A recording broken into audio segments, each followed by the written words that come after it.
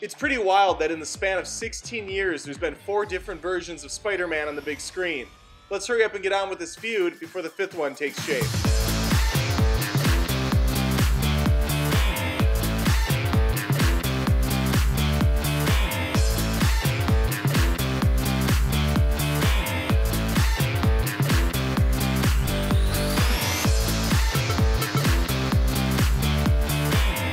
Tobey Maguire was the first to don the suit in the theater, but does that make him the best? Yes. Yes, it does. According to some. I think he did a great job, but I'm also fond of pretty much every incarnation so far. Tobey's a very likable, down-on-his-luck Peter that spoke to a lot of moviegoers. His Spider-Man looked fantastic too, in a suit some still consider to be the greatest. Andrew Garfield was less believable as a Peter Parker for me because I didn't buy him as a loser. And frankly, it's because his hair was beautiful. He had a luscious mane growing on the top of his head that I dare anyone to hate. You don't make enemies with hair like that. He did quip and joke around as the web crawler, which was a big step up for those that missed that from Raimi's interpretation. Tom Holland was the first high schooler who actually looked the age. Probably because he wasn't pushing 30 like the previous two. Tom knocks it out of the park as both a sympathetic Peter Parker and a sillier Spider-Man. Into the Spider-Verse is not content on giving us one Spider-Man. No, they give us a potpourri of options, with the main 2 focuses being on a burnt-out, heartbroken Peter Parker and the newcomer Miles Morales. He's the son of a cop who can't decide which side of the tracks he wants to be on, often preferring to hang out with his cool uncle over his own father. Jake Johnson's Parker, along with Miles, have truly compelling stories that both manage to end in satisfying ways. Eventually, more crazy versions of characters pop up, such as Spider-Gwen, Spider-Ham, Spider-Man Noir, and Penny Parker. A heavy set of new characters can be tough for one movie to juggle. Spider-Verse does it with such ease, you would think this was the 3rd or 4th film in the series. The first 2 entries spend a solid amount of time focusing on Peter's love interests, MJ and Gwen Stacy, played by Kirsten Dunst and Emma Stone. Director Raimi treats this in an almost soap opera-ish way, whereas Mark Webb tries to convey the awkward interactions of high school love. And in this regard, I think both pale in comparison to Spider-Man Homecoming and Into the Spider-Verse. And you can take my word for it, as I have my finger on the pulse of what teenagers like these days. Flossing. Fortnite. We have different friends, Aunt Mays, father figures, and so on to help separate these 4 pictures. One big win from the Raimi version is of course J.K. Simmons as J. Jonah Jameson. A character so perfect, the other 3 movies didn't even bother topping it.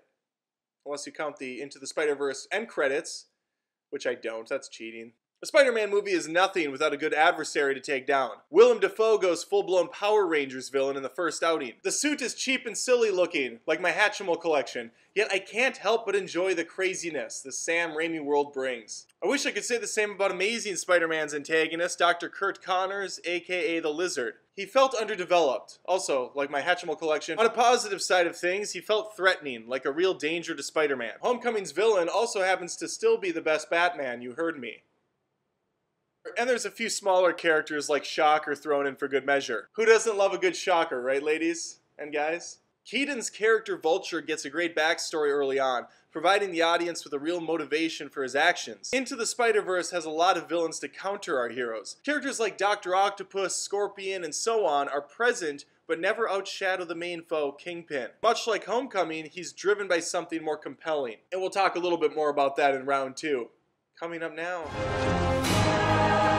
When Spider-Man swung into the theaters in 2002, it was unlike anything an audience has ever seen before. The sheer scope and production of Raimi's picture was on another level. In full disclosure, I'm not a Spider-Man comic book reader, so if you base your movie preference on which one's closest to the source material, I mean, that's not what this is. From what I could gather, though, 2002 gets a lot of the essentials right. An origin story of a socially awkward teen getting bit by a radioactive spider, which gives him super strength, spider sense, and in this film's case, organic webbing. Then you have those touchstone moments like Uncle Ben's death, treated with a lot of respect. The revenge angle, spinning into a savior for the city, made sense. The film was obviously a rousing success, and 2 more were made in the franchise. Amazing Spider-Man wasn't as fortunate, only getting a 2-movie run. I'm not gonna knock the flick, I've done it in the past. I'm just gonna say this one's not for me. Mark Webb showcased a bit darker angle of the web slinger in terms of style. Much like Batman, the action segments mostly took place at night. Andrew Garfield would lighten some of these moments up with a joke or two, but the picture felt more somber all around. It also felt very familiar story-wise, and we retread a lot of those same beats. Homecoming opted to bypass it altogether. Civil War introduced us to our new Peter Parker with a small amount of backstory. This allowed Homecoming to jump right into the good stuff. That said, I wouldn't have minded a bit more connection with this version of the character, even if it's just told through like a 2 or 3 minute flashback scene or him visiting Uncle Ben's grave. Just something to really understand and get in his mindset, why he wants to be a hero, why he's out there fighting every day. Since this is the first Sony Marvel hybrid, we get to see some Avengers here and there. Tony Stark plays mentor dad as Peter attempts to keep the streets clean. This becomes a problem when he gets a bit in over his head and has to fight the Vulture one-on-one, save Tony Stark's invisible plane from being hijacked. Miles has his own set of obstacles to overcome, mainly keeping his father from finding out he's the new vigilante in town, taking the mantle from the previously beloved Spider-Man. It's basically the plot of the Santa Claus, except for good. I'm joking. Tim Allen is a national treasure. Miles learns the Kingpin has found a way to peek into the multiverse. The Kingpin also learns something too. With great power comes great responsibility. His science experiment has consequences. Worlds collide, Power Man 5000 style, bringing in all sorts of wacky new stuff. Different flavors of both villains and superheroes. Now our ragtag group must band together to stop the Kingpin and return each member home. I'm always amazed when a seemingly complicated story can be told so easily. Here's the deal, I don't hate any of these 4 movies, and I think it's anybody's game, really, outside of The Amazing Spider-Man. I asked the Patreon and YouTube community which they preferred. They had thoughts. Here's a few of them now. Supporter Jason Thomas says, it has to be Homecoming. One of the best on-screen Spider-Man portrayals, and Michael Keaton. What more do you need? Please note, I have not yet seen Spider-Verse, so I cannot judge it. No, you can't! Your opinion is invalid!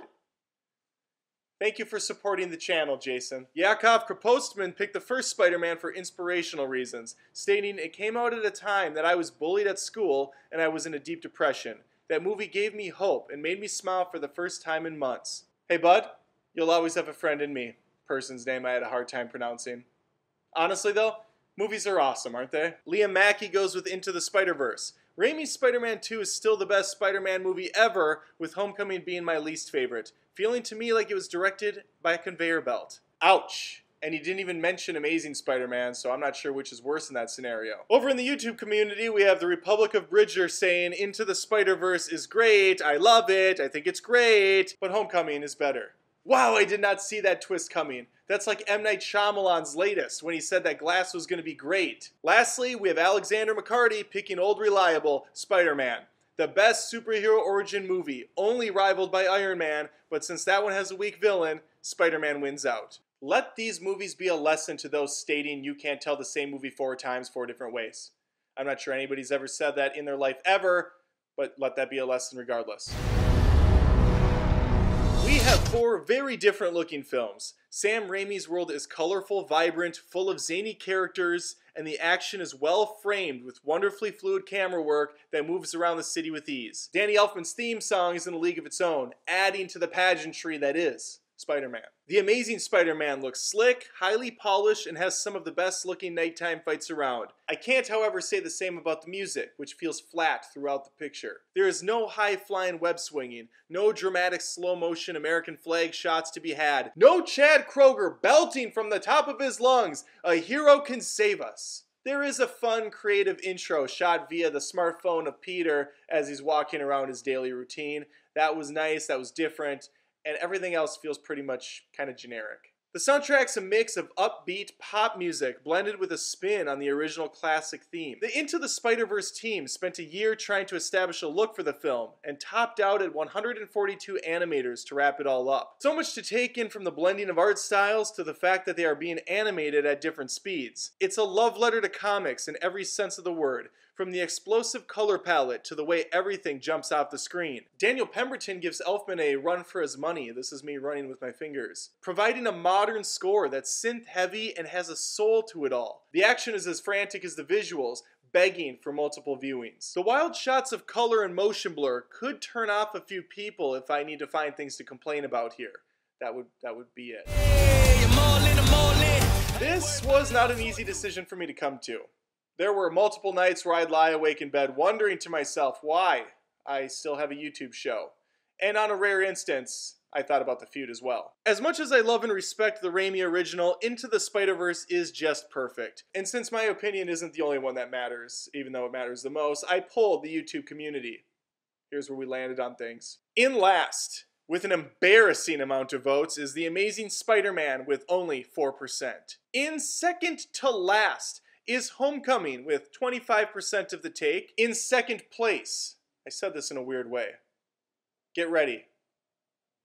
Spider-Man. 31% of the vote, leaving the winner Into the Spider-Verse with 40%. I never thought I'd see the day when I could say this, but we are in full agreement with this ranking.